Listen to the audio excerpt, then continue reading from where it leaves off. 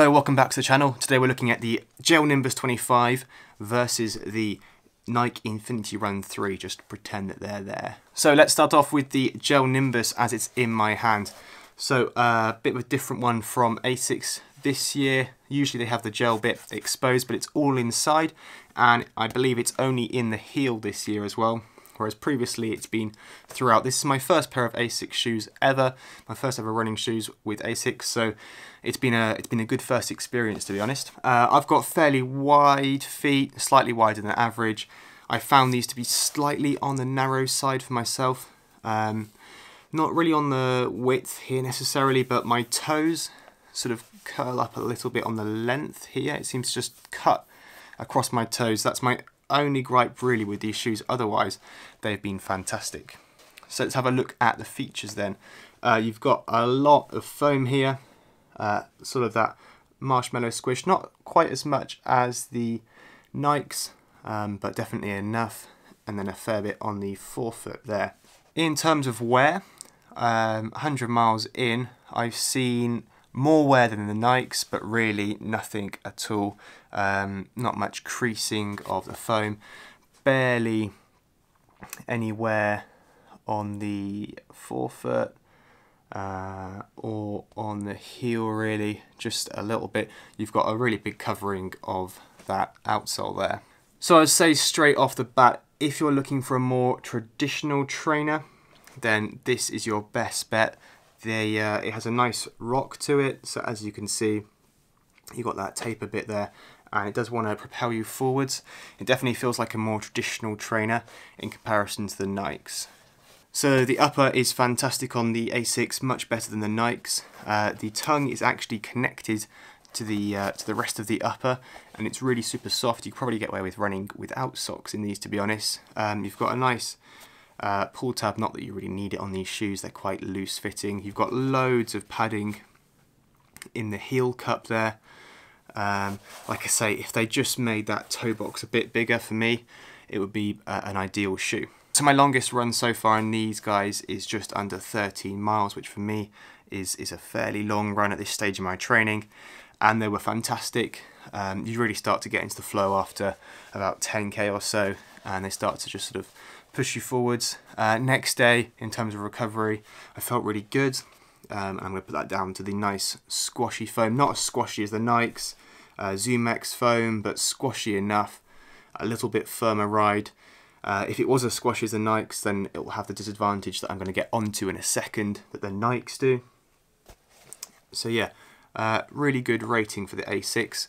To be honest, it's my ideal long run shoe, except from that toe box. If that toe box was fixed, or if you have slightly narrower or slightly more sort of curved toes, my toes are fairly sort of flat, they don't drop off much. So if you've got more droppy off toes, then this would be perfect for you. Another thing to mention is Asics 90-day use and return policy in comparison to Nike's 30 days. So yeah, you can test these bad boys out without any worry that if they don't work for you, you can't return them.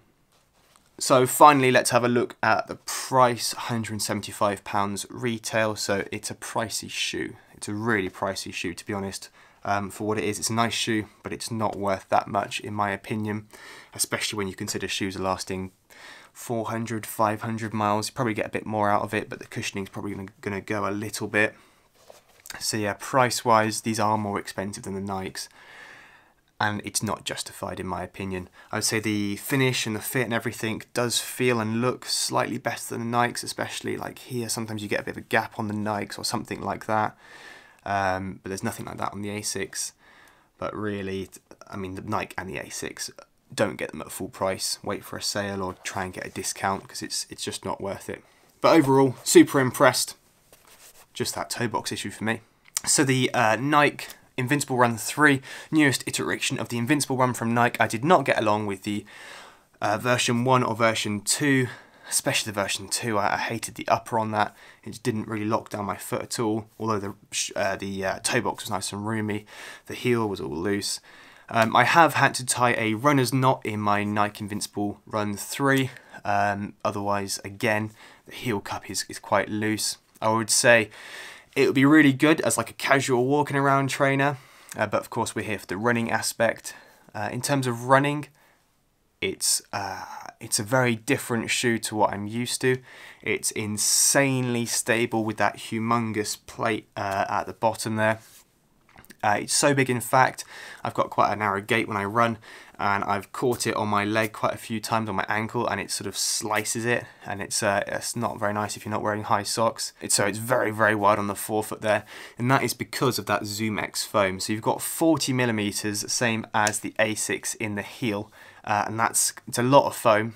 And like I was saying, the Asics is a little bit more rigid, so they can get away with that more traditional trainer design, whereas the Nike isn't. It's very, very, very squidgy. So to get around that squidginess and that stability issue that you would have with the Nikes, they've had to encase it and put that really wide plate on the bottom of the Nikes, and that's basically meant that it's very, very stable, sometimes overly stable. You would not want to go off-road in them. It's going to cause you all sorts of ankle problems.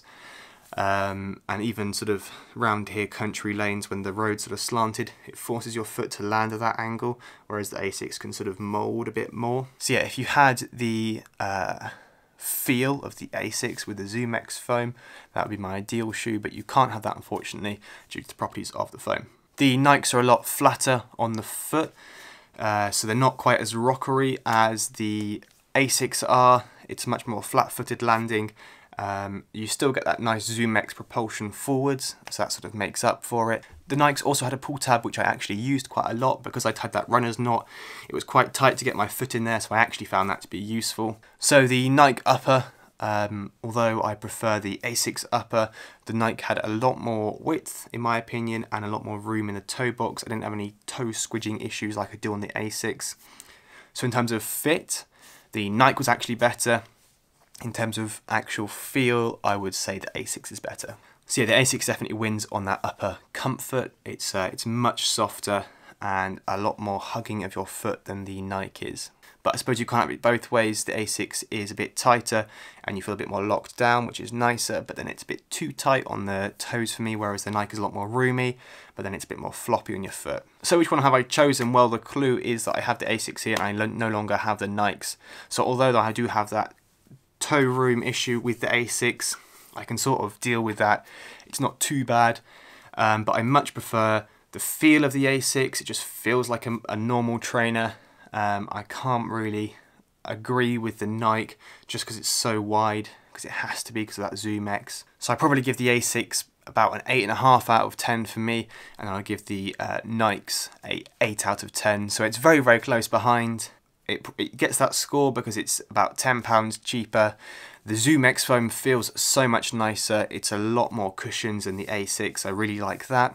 However, the really big letdown is that heel lock is not very good, so you have to cinch the laces up quite tight, and it's also way too wide for the running around here. If you're running on track, or if you're running on nice smooth roads, like if you're in the States or something like that, then the Nike's probably going to be better than they are in the UK here for me. Or if you've got a different foot shape, then the Nikes might be a bit more interesting if you've got wider heels or something like that. One last thing that I haven't mentioned yet is the grip. The grip is much better on the Asics in my opinion. They've worn quicker. The Nike showed almost no wear after 100 miles, but that's because that rubber is really hard on the bottom. So no wear, but harder rubber, whereas the Asics have worn a bit more. They've got a slightly softer rubber. In the wet, the Nikes didn't really have any grip at all, or it was very limited. I didn't feel much confidence in the shoe. So I would say if you're looking for that absolute max cushion, go for the Nike. That Zoom X foam is a lot softer than the Asics in my opinion. If you're looking for a more traditional shoe, a more traditional feel, the Asics can be your best option. Like I said before though, do not buy either at full price unless you've got lots of money, because they are an insanely expensive shoes. Both of them £165, £175.